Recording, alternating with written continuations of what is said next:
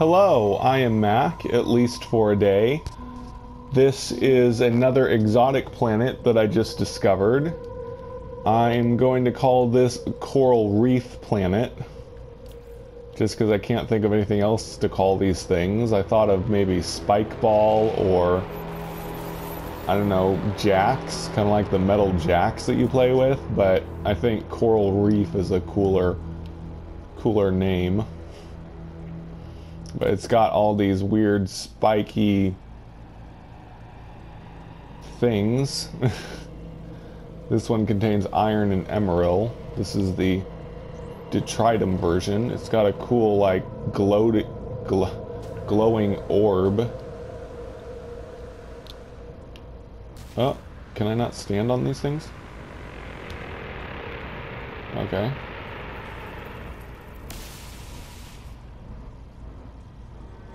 This is very weird. And there's some floating ones in the air. They look like some kind of puffball or spore or something. Don't seem to be able to damage them at all. Your weapons just go through them. But of course you can destroy these smaller ones.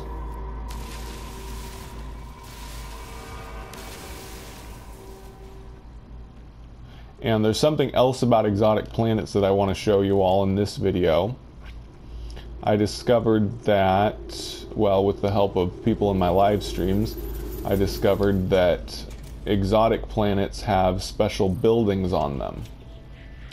So I'm going to go to one of these special buildings that only appear on exotic planets.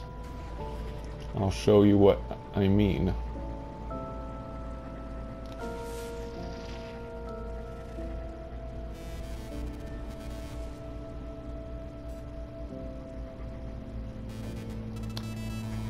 Whoa, look at that. Oh man, I gotta check this out. They're like all stacked up on top of each other.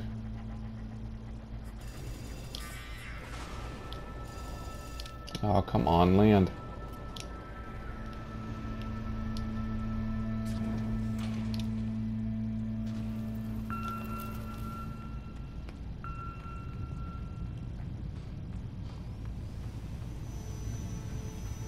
Oh, darn it. I've lost where I came from. Here we go.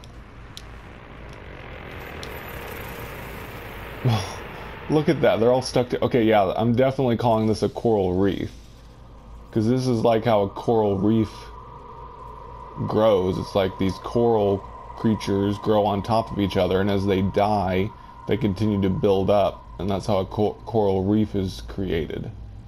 So it looks like these puffball things floating in the air landed and died and turned into rocky substance, got stuck together. Now this is technically a tree because it's made of carbon, although I don't think it will be listed under flora. No, none of these things get listed in the scan stuff for the planet. I'm going to go ahead and name this the Coral Reef before I forget.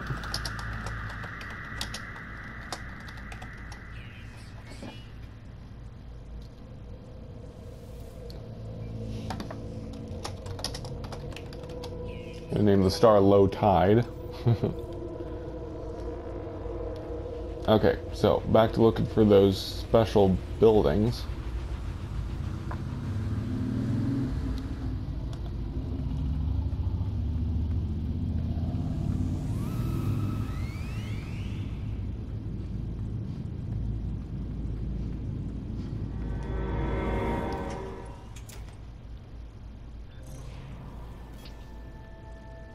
I'm really glad they made some new types of planets.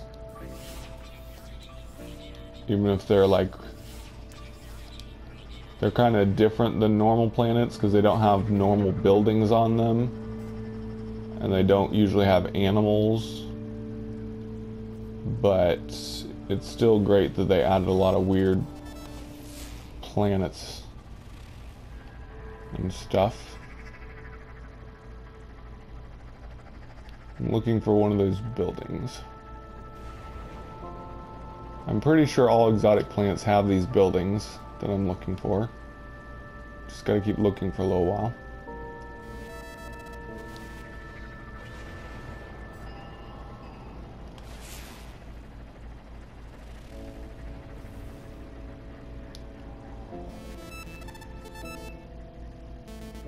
Can I run into these things?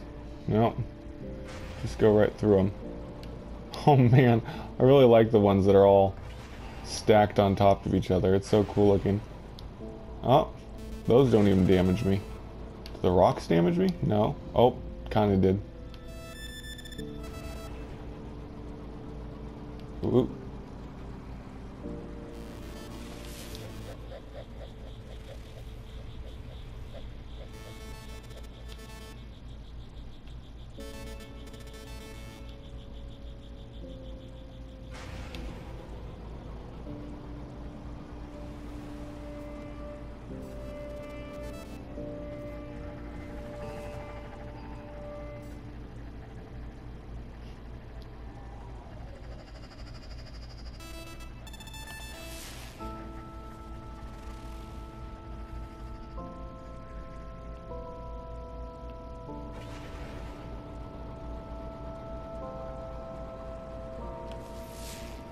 So I think after this type of planet, there will only be one more type of exotic planet I haven't found yet. Unless there's more types than I've heard of. After this, there's just bubble planets I'm missing. I've seen pictures of people who discovered bubble planets, but I have not found one yet. So after this, I think that's the only other exotic planet I haven't discovered yet. Still looking for those buildings.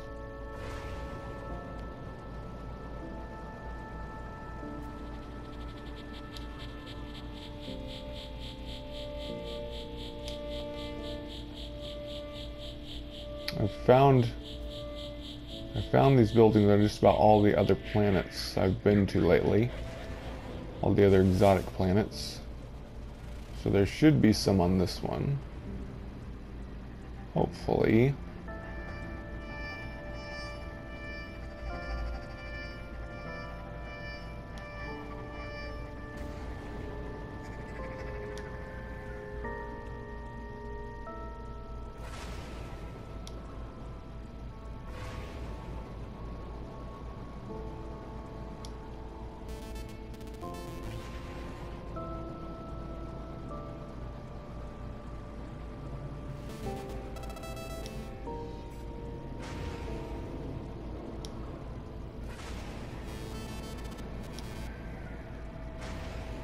Man, it's crazy how close to the ground you can go with low flight now.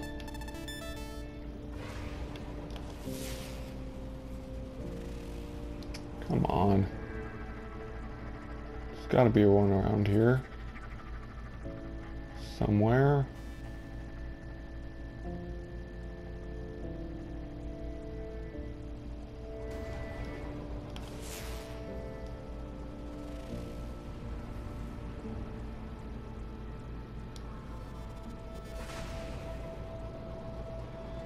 There we go, finally. Yay.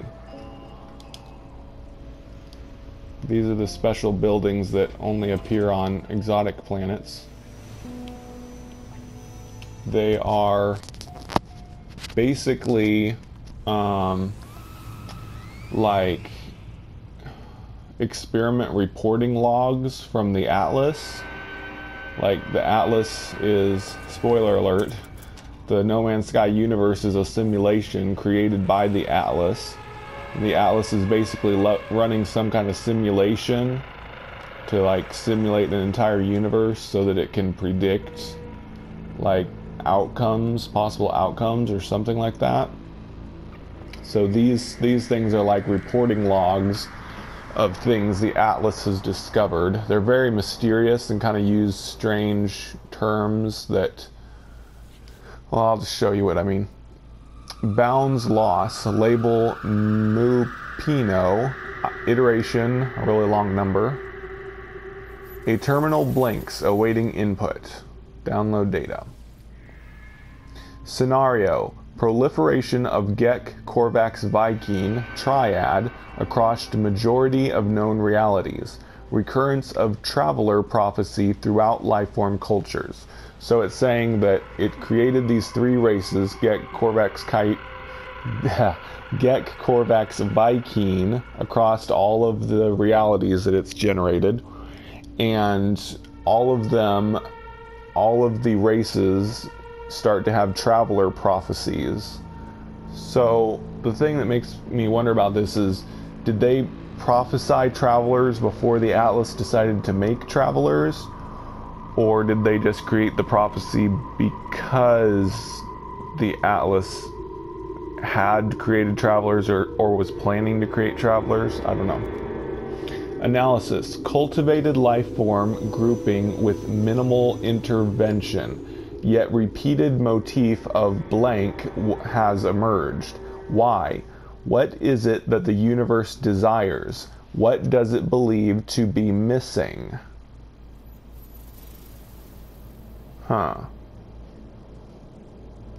What does it believe to be missing?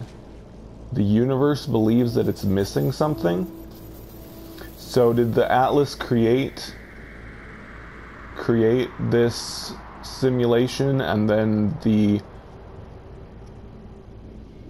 universe itself believed that it was missing something? And so is that why the Atlas created travelers? In order to create something that the universe was missing? I don't know.